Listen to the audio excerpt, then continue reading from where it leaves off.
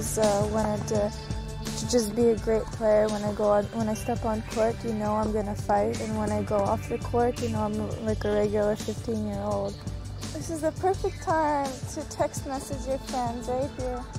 And it's hard when you see her on the court because she's playing such a high level of tennis. You forget, you know, when dessert comes along, you know, she gets excited, lights up like it's, you know, it's the best thing in the world. Is that beautiful?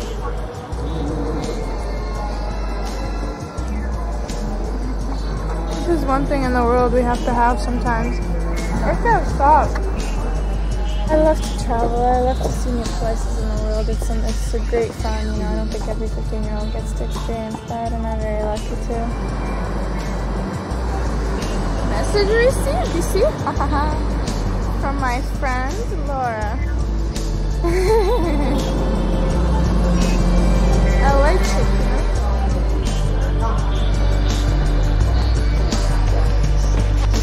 Chicken block? Oh my god, is this different or what? Now I'm really a tourist, I mean, look. Not for me. That's more like it.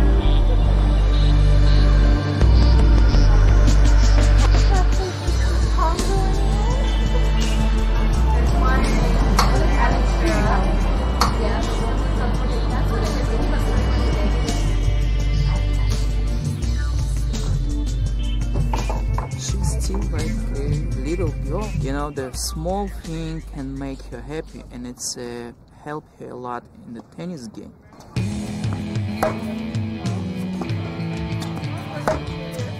I think the backhand is a world-class shot. I can guarantee you that by the time this girl is 16, 17 years old, her backhand is going to be phenomenal. She's a young girl in age, but she's probably 3, 4, 5 years ahead of most people. In fact, her work ethics now equal those of the best professionals on the road. One of the unique things about her dad is he doesn't think he's a know-it-all. He just wants to get his daughter around greatness, and he'll do anything to do that. So he does that here with Nick, who's been a great advisor to her career, and he felt like Robert Lansdale was somebody that can help her, and he went out to see him at 11 years old, and it's been magic. They have magic on the court. Harder, that's not hard. Yeah, hard job. It's great to have somebody who has experience. Start work with the young kids. Sampras was 9, whatever. The Lindsay was 9 years old girl. From the first step, it was, I mean, unbelievable relationship. Such a child. Whenever I'm here, you know, I always feel like I have a rhythm, and that's just something that he gives me and no one else can. You know, it doesn't work the same if my dad takes 500 balls and gets a basket and feeds me balls. It's totally different. Robert gave her consistency power, consistency feeling like she can go for the shot with closing her eyes. And it gave her a huge amount of confidence when she go and play against bigger and stronger players. She's far more competitive than Pete was, for example. Pete was never competitive, really, you know, he's always hiding it. So Maria has all the ingredients that you like to see in a student. And the relationship works, I think, is because we know how to kind of get along. And not many people can get along like that. So, you know, I think that's kind of good. So do I rub it every day? No! Oh, so how is it going to bring me luck? It brings you luck. The face. When is it starting, man? I love to go to death. I mean, she just, probably because she thinks I'm funny, so that helps, you know. Leave my bag alone. Who thought he carries in his bag? She's a money player. You put money on the line and boy, this chick can just start playing. Oh, this game is called mini tennis. You owe me $10.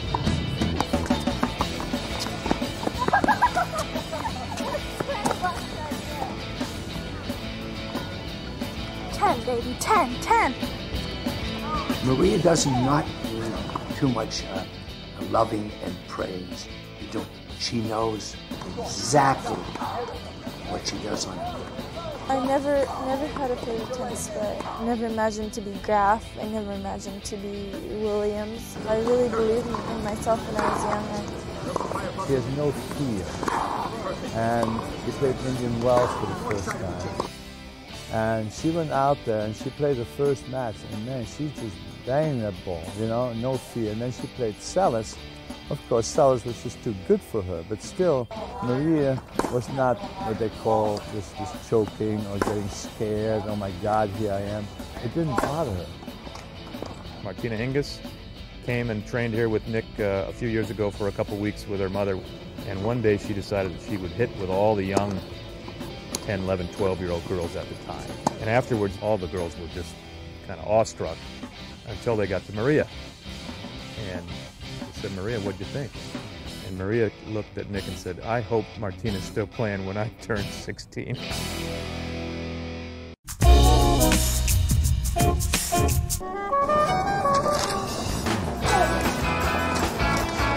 I am in Key City, Florida, enjoying not so much sunshine, but a little breeze.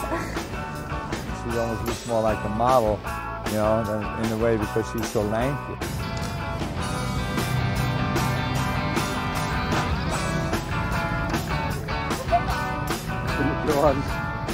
I only really have like one good friend in Russia, so whenever I come back, she's like, oh my God, you're a supermodel.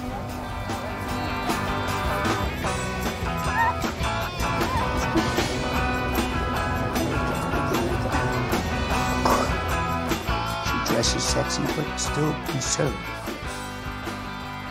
I mean, she'll show you who she is, but she does it with very good taste. How do the sunglasses look? Are they good? I heard, I can't. Did I still have that one?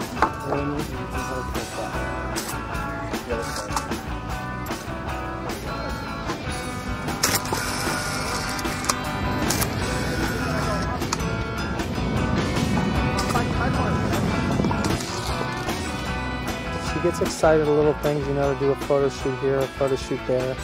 But she's so focused on being such a great champion, and that's what she wants to be. I got my first racket from Hopman Cup when I was about 4 years old, and I still have it in Russia, actually. And then when he won the French Open, he gave me another racket, so I have two. It's kind of cool when you're young in Russia and you saw like an up-and-comer when he was young, so that kind of inspired me.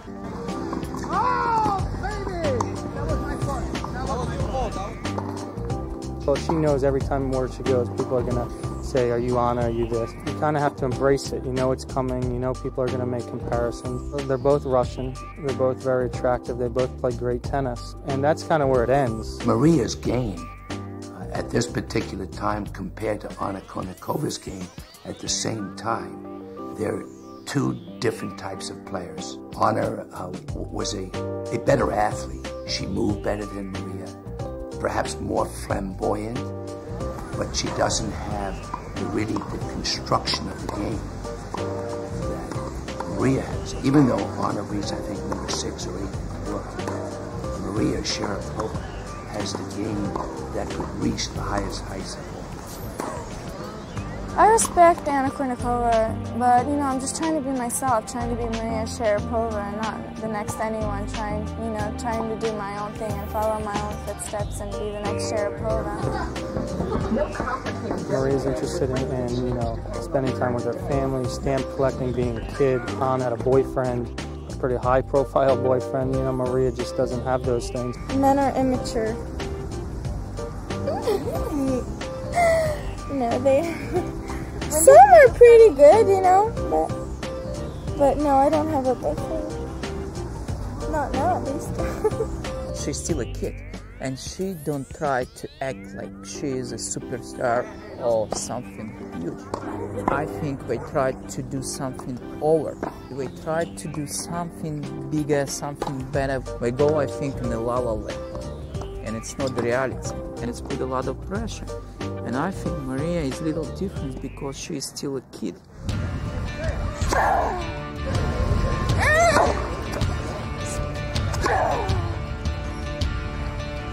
her. I think it would be a shame if she became really a symbol of sex or whatever it may be. I think she's going to have far more to offer the world than just the way she looks. But tennis is first, second, third, and fourth, and medias and photo shoots are maybe, 10, 12 down the road. We get a lot of requests for obviously maybe 10, 15 requests a week, and we turn down 99% of everything. But, when something good comes along and she's excited about it and wants to do it, we do it. Hi, it's great so to nice meet to have you here. Yeah, Welcome. thank you. Glad to We're be happy here. you could come visit Baptist I'm Children's happy to Hospital. be here. This is Lindsay. Lindsay, this is Maria. Hi. How are you? You feel better? This is Joel. He looks like he's a little shy today. Hi, Joel. Say hello. Alright, you want me to sign it? Say yes, please. Alright. Oh, I hope you feel better. Give me 5. Yeah? Good job. Is that your toy? Yeah? Can I have it?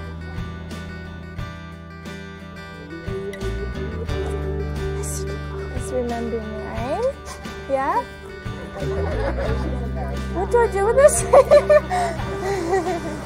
Bye.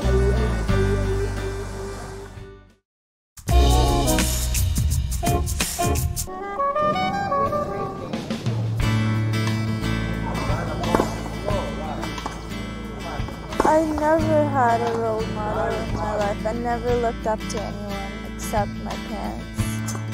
I'm convinced that her dad will not leave one stone unturned to make sure that Maria Sharapova reaches her potential. The situation was so bad in Russia. It wasn't Russia, it was the USSR.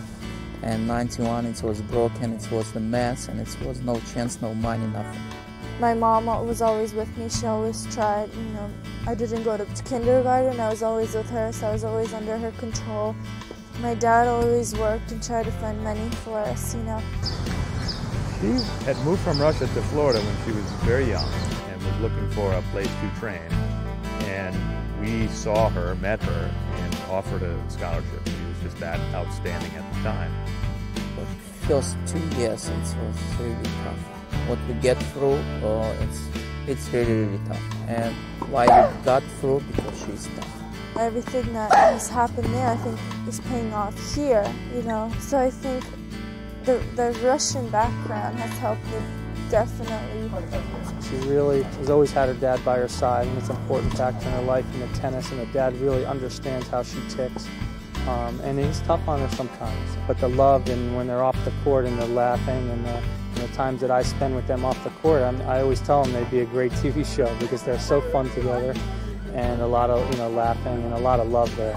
Maria's mother says nothing. She's a beautiful lady who says thank you. She's ultra polite. She doesn't want to be out in the limelight at all. Mom, is always there for her off the court during her studies. Maria's very into studying and her education and learning all sorts of different languages, and the mom takes on that role. And it's a good little yin-yang that they have that allows Maria to be so special. Every time, I see something that my parents do, I respect it so much because they have put it in my life. Without them, I wouldn't have been here. I am walking to the academy. This is a little passageway from my house.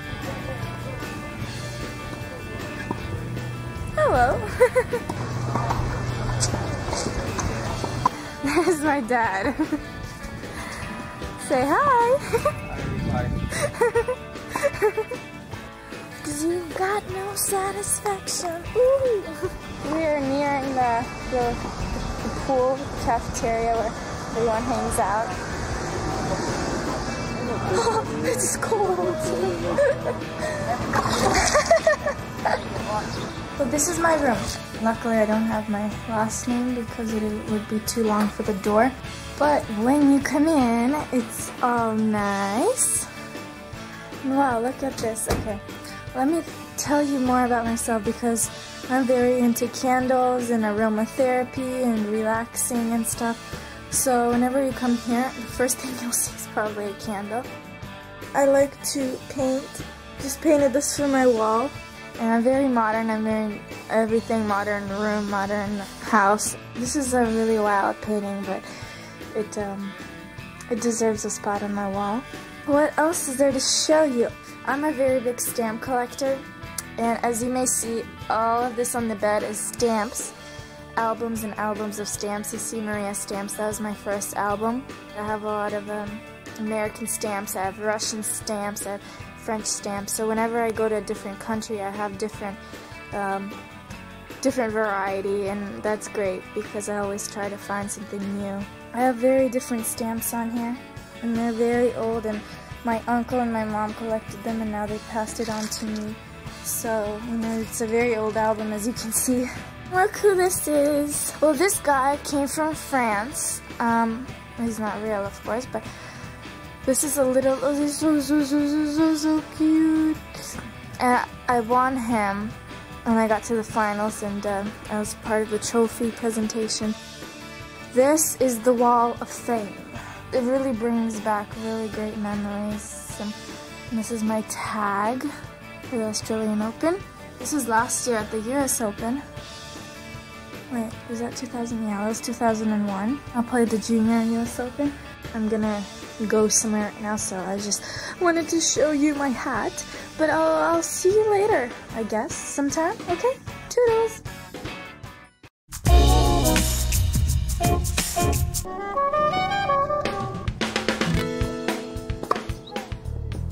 Even she was like 13 years old girl, she was the smallest and skinniest girl. Now she get a little taller, a little stronger, maybe last year. It's hard because it's hard on your body, you know, your body grows, but your bones, you know, your legs just can't take so much.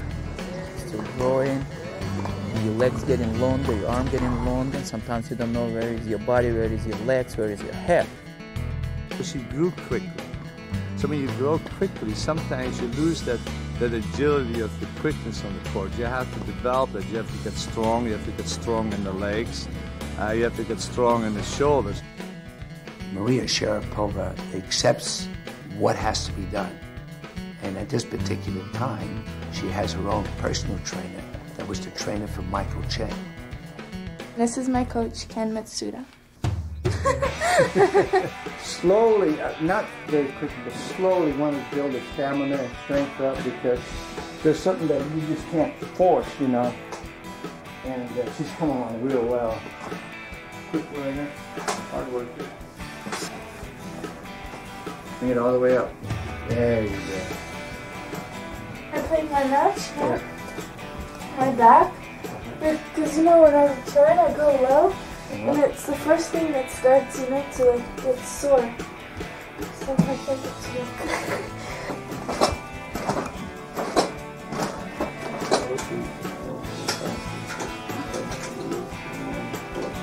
If you're going to be a champion, no one knows what you're doing. And now you're looking at Serena. Serena, I'm tired. This is so hard. You can't do that. You got to keep this nice and relaxed, and no one knows what you're doing. We're going to do 3 sprints, and then when she's dead tired, can she sprint? That's the whole idea we're trying to find out now. It's mental as much as physical, in that when you're dead tired, you want to be able to finish. All the way, quick.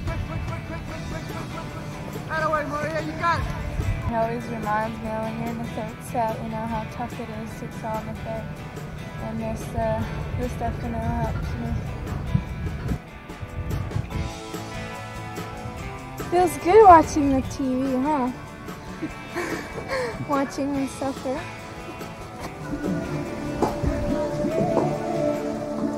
And now be aware of how your body's feeling. Notice the places where you're holding tension or where you have an injury. Now take a deep breath. Inhale and exhale. Yoga has brought me in great shape. I think it really makes me feel wonderful after the workout. It feels like I just did a workout and I feel so relaxed. I just never feel like I'm tired after. I get so much energy from it. bring that leg up. It also makes me concentrate better when I'm playing. Like, it gives me better focus, and definitely great for your body and for your soul. And I have a great time doing it.